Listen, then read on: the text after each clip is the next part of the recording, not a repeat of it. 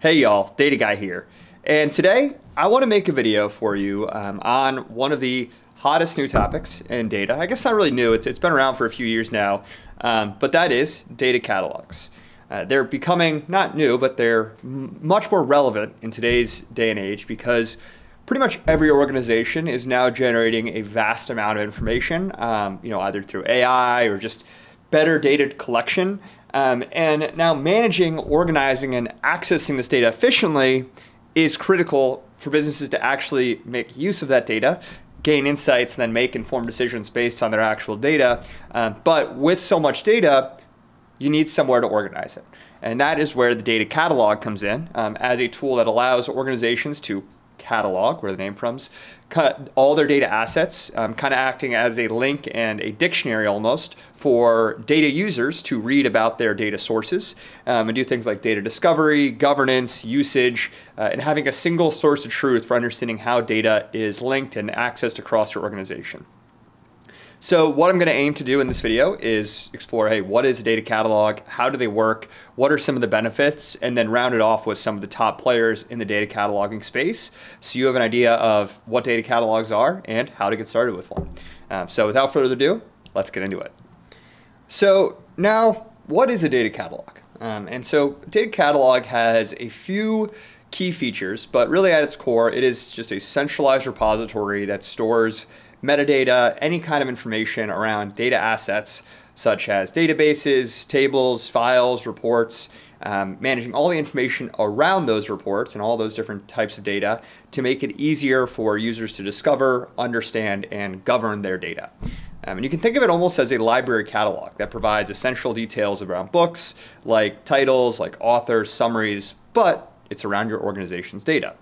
And a well-structured data catalog will include things like metadata, so descriptive information around data sets like source, format, owner. It's going to have things like data lineage, so being able to track the data movement from source to destination, understand what changes were applied to the data, who interacted with it. Also things like data classification and tags, understanding, hey, what are the business categories or compliance labels? Where is this data coming from? Who is interacting with this data? And then also user collaboration, having things like annotations, ratings, shared insights, the ability to have a central platform for many teams to collaborate and interact with their data. It's really important to have a defined place for that to occur where you can define rules, access controls, and onboard and keep track of all these different teams.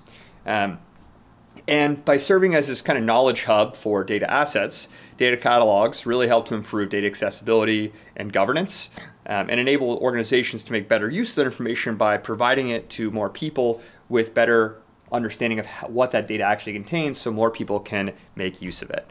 And then also something that's really key this day and age are things having good integration capabilities, and also a lot of platforms are starting to bring in generative AI capabilities as well. Because generative AI is really good for giving you a quick description of your data and what's happening with your data.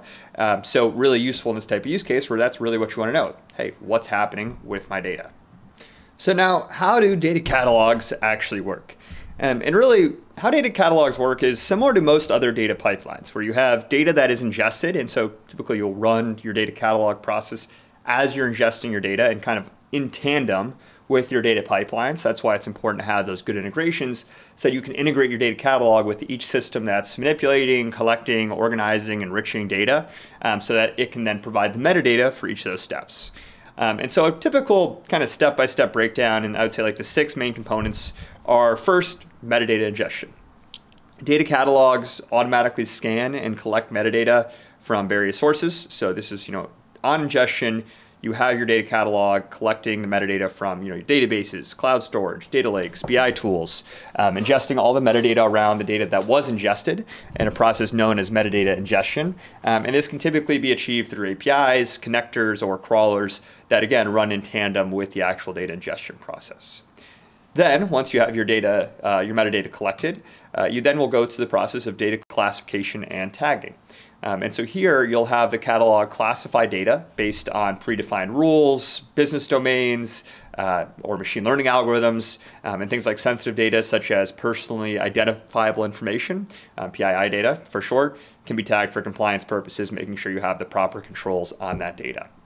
Then you have data lineage tracking. And so a good, robust data catalog will provide data lineage, which helps you to map the journey from source of data, transformations to the final destination.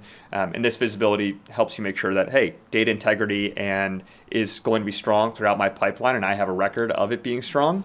And also makes it much easier to troubleshoot issues down the line. Something comes up that causes an error, you have your data catalog that has all the information relevant to help you troubleshoot it. Then next, search and discovery. So this is kind of organizing your data into making it searchable. So a key function of a data catalog is its searchability. Your users are going to be searching for data sets using filters, keywords, natural language queries, and the catalog displays relevant results with metadata, descriptions, and usage history. Then fifth step is actually data governance and access control. So here you're integrating with your existing governance frameworks, your SSO provider, your identity providers, to enforce your policies on who can access, modify, or share data. And here support role-based access control as well as policy enforcement to maintain security and compliance, making sure, a big part of having an effective data catalog is having strong controls on it so you can give users really broad access to the data that they need and deep access to do whatever they need with it. Then finally, in tandem with this is, collaboration and data literacy. So giving users a platform, this is kind of, after the data is ingested, allowing users to add context by commenting, things like rating data sets, sharing insights. And the collaborative feature is honestly one of the most important parts of a data catalog because it lets employees across different departments share and use data effectively, but also it really helps with bringing new people on board. If you have a really effective data catalog that describes all of your data well, it's really easy to onboard someone because they can come in, read the data, understand it themselves, rather than needing to go through a really long and complex onboarding process where someone needs to give them all that institutional knowledge around what the data actually means. So now that we've talked about how data catalogs work, some of their tools, why are they important? And they bring a lot of advantages to businesses these days by helping streamline data management and improving the usability of your data. So you don't just have a bunch of data that you're paying to sit there. And there are a couple key benefits I want to focus on. Number one, enhanced data discovery. Organizations, especially large ones, struggle with data silos where you have valuable information that's scattered or isolated across multiple sources. And having a data catalog provides a single point of access to search and find any relevant data across the organization really quickly. Whereas all data is in silos, you got to go to a team, you got to request them, and that's assuming you even know that they have relevant information. So data catalogs really help to break down silos. Secondly, you also have improved data governance and compliance. There's a lot of regulations like GDPR, CCPA, HIPAA that you need to be aware of when working with data, especially user data. And businesses need to make sure that they have proper data handling and governance processes, as well as a record of those processes for tracking sensitive data, managing access permissions, and also providing those reports for compliance and maintaining that compliance in good standing with the government of your region. Also, better data quality and trust. By offering things like data lineage and usage statistics, data catalogs can really help improve data trustworthiness because you know that, hey, this data, I can see all the lineage, I can see all the transformations that happened here. I trust that this data is of high value. And then users can also verify sources, understand transformations, and rely on that accurate, high-quality data.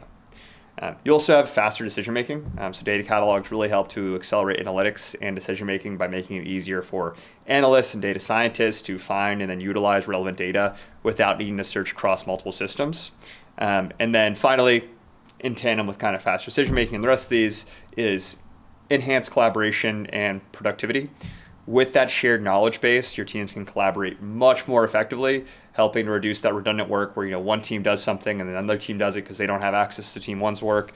It just helps enhance overall productivity by allowing you to not duplicate work and also have access to data much quicker rather than having to go through endless processes to actually gain access. So now, as promised, I want to round off with just giving you a quick primer of kind of some of the top data cataloging solutions in the market. So first, one of the first data cataloging solutions, honestly, was Elation, and big pioneer in the data cataloging space, combining machine learning with user collaboration to help improve data discovery and governance. Really popular with big, large enterprises, very prevalent in there, and I'd say kind of the bridging the gap as, hey, one of the first market leaders, and also now one of the most mature platforms out there. You also have Calibra, which is data intelligence platform, and it's focused more on data governance and compliance. Really strong regulatory support, so it's very popular for industries that have really stringent data regulations. Things like banks, anything FedRAMP. Calibra is a good choice for keeping track of all that. You also have Informatica, super old. This is more, I'd say, if you're in between cloud and on-prem, you still need to have kind of bridging the gap. Informatica might be a good solution, but really this is one of the most legacy vendors out there, I would say. You also have Google Cloud Data Catalog. This is kind of, I'd say, not the most feature-rich tool out there, but it is very much optimized to just run alongside services like BigQuery, and then also integrating with the rest of Google's data governance tools, so useful for that. Similarly, AWS Glue Data Catalog is designed to just easily pair with AWS resources and obviously pull data from that, and integrates well with AWS services like Athena, like Redshift. You also have Microsoft Purview, which was formerly known as Azure Data Catalog. Similarly, that's the Azure platform for data cataloging. So if you're all Azure, probably going to be using that. Now, in terms of like the new players in this scene, Atlan is a pretty hot modern data catalog that's designed for data teams, has really strong collaboration tools, also integrates really well with other tools in the stack like Looker, Tableau, Snowflake, really popular out there right now. And then one that's kind of just, I'd say, like easy to use and more of a like beginner, Data.world, cloud native data catalog, mainly focused on collaboration and data democratization. Very much just intuitive, user-friendly platform, but sacrifices some enterprise features for that. So that's really all I wanted to cover around data cataloging, just give you a quick primer, how it works, why it's important, why you might want to consider it. I hope you learned something from this video. I hope you enjoyed it, and I hope you have a great rest of your day. Data Guy out.